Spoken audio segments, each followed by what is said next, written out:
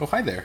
So recently I got 50 pieces of this ws2812 LED. It's an RGB LED. But the cool part about it, camera is not focusing on the screen very well right now, but there's a black little dot in the middle. It's actually a tiny IC that does voltage regulation, and it runs on an SPI communication protocol, dealing-majigger, which essentially lets you address them individually and daisy chain them. So they've got three little pads on the top and the bottom. Two are to power the lights and the chip. One is for ground, one is not used, and then two are for input and output. So you can essentially daisy chain these guys running just three wires: voltage, 5 volts, ground, and then a data line that you drive from an Arduino or AVR or a simpler chip. You can't use something more complicated like the Raspberry Pi as of yet. I saw a couple of libraries that were using bit-bang protocols, but it doesn't look like there's too much headway with that right now. So I have one of them down here to show you how adorable it is. You can see the tiny little chip on in the middle there. That's where the brains and the goodies are at. Stupid focus, whatever. I just pulled this up right now. The prices on eBay fluctuate, obviously, but looks like you can get 50 for $17 free shipping, or 100 for $27. Pretty ridiculous. So I had no idea how to use these guys, so went to SparkFun, which is one of my favorite places to go, as well as Adafruit, for breakout boards and tutorials and stuff like that. Fortunately, it is pretty darn simple. You've got the 5-volt rail going through, data in, data out, and ground.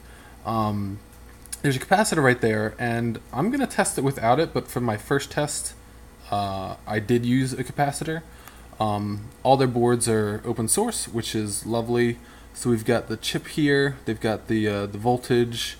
They just have one voltage. They're not really showing it. I downloaded, I think I've got the Eagle guy here somewhere. No, Eagle? Yeah, there we go.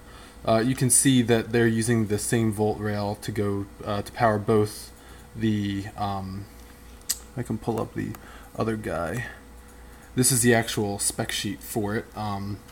It has two power sources it needs, VCC and VDD, which power the chip and the lights. VSS is for the ground, data in, data out, 4 is not used.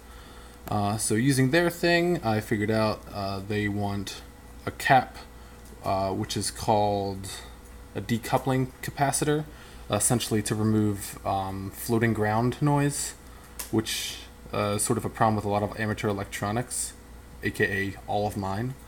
So we've got goodies here. We've got the voltage do jambles there, numbers, fun stuff. Who cares about that? Downloading stuff, blah blah blah. And here's the NeoPixel library. They call it NeoPixel just because they're fun addressable pixels. Adafruit has all sorts of really cool stuff that I'd like to eventually get into for wearable electronics. So you can sew these, she calls them NeoPixels, but it's essentially a breakout board for this RGB LED. And you can sew them into all your clothes all over the place using conductive thread and have all sorts of fun, cool, interactive clothing for like GPS or the weather or temperature, who cares, whatever, it's fun. And that's essentially it. So here's it running. Kind of surprised it actually worked. Given how tiny they are, you need a steady hand and a very, very tiny soldering iron. Or, I guess you could use solder paste, and there's all sorts of different ways of doing it. But on the back end, you can see, it's never going to focus on that. Oh well.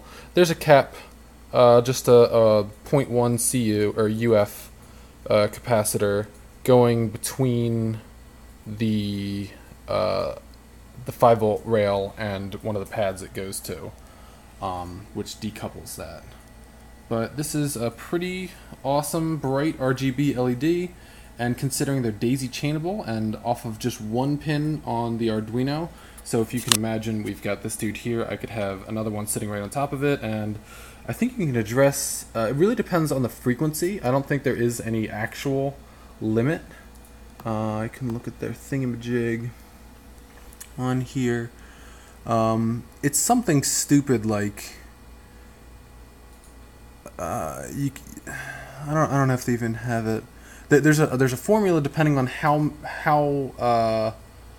the frequency you have, the amount of memory you have, and whatnot, how many you can actually drive, and at what frames per second.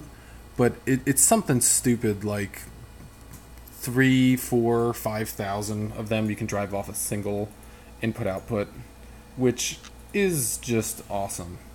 Considering input-outputs are sort of a commodity, depending on the chips you use, like my adorable little Digisparks, which some people have been having success. Oh, now you're gonna focus. Cool. People have been having success driving them off of these suckers. They're essentially the same programming language. That's AVR. This is just an @tiny85 on there. And I'll probably use a couple of these guys. These guys I'm not as happy to use in other projects, mainly because they don't have serial. They emulate it over the USB. It eats up a chunk of memory on this guy, but whatever. Point of the video was to show off this thing, and look at it go. All those colors. Okay, bye.